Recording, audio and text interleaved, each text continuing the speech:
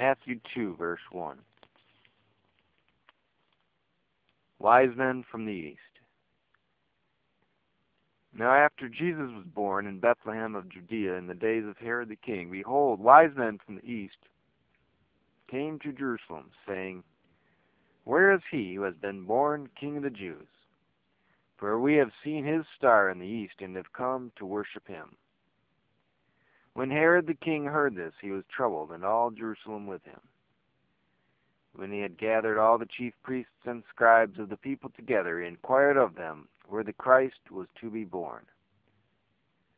So they said to him, In Bethlehem of Judea, for thus it is written by the prophet, But you, Bethlehem, in the land of Judah, are not the least among the rulers of Judah, for out of you shall come a ruler, who will shepherd my people Israel.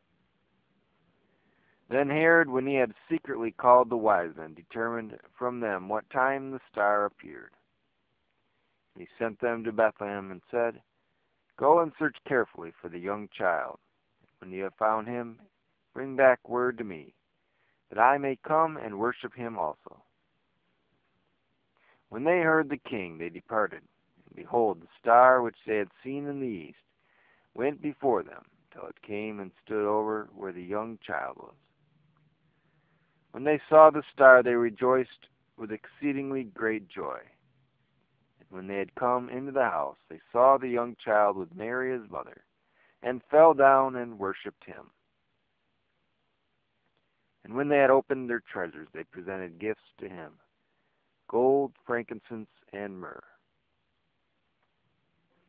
Then, being divinely warned in a dream that they should not return to Herod, they departed for their own country another way. Verse 13, the flight into Egypt. Now when they had departed, behold, an angel of the Lord appeared to Joseph in a dream, saying, Arise, take the young child and his mother, flee to Egypt, and stay there until I bring you word. For Herod will seek the young child to destroy him. When he arose, he took the young child and his mother by night, and departed for Egypt, and was there until the death of Herod, that it might be fulfilled which was spoken by the Lord through the prophet, saying, Out of Egypt I called my son.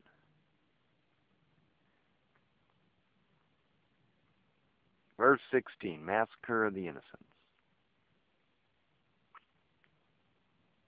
Then Herod, when he saw that he was deceived by the wise men, was exceedingly angry. And he sent forth and put to death all the male children who were born in Bethlehem, and in all its districts, from 2 years old and under, according to the time which he had determined from the wise men. Then was fulfilled what was spoken by Jeremiah the prophet, saying, A voice was heard in Ramah, lamentation, weeping, and great mourning, Rachel weeping for her children, refusing to be comforted, because they are no more. Verse 19, the home in Nazareth. Now when Herod was dead, behold, an angel of the Lord appeared in a dream to Joseph in Egypt, saying, Arise, take the young child and his mother, and go to the land of Israel. For those who sought the young child's life are dead. Then he arose, took the young child and his mother, and came into the land of Israel. But when he heard that Archelaus was reigning over Judea instead of his father Herod, he was afraid to go there.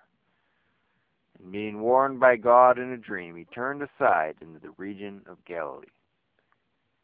He came and dwelt in a city called Nazareth, that it might be fulfilled which was spoken by the prophets. He shall be called a Nazarene.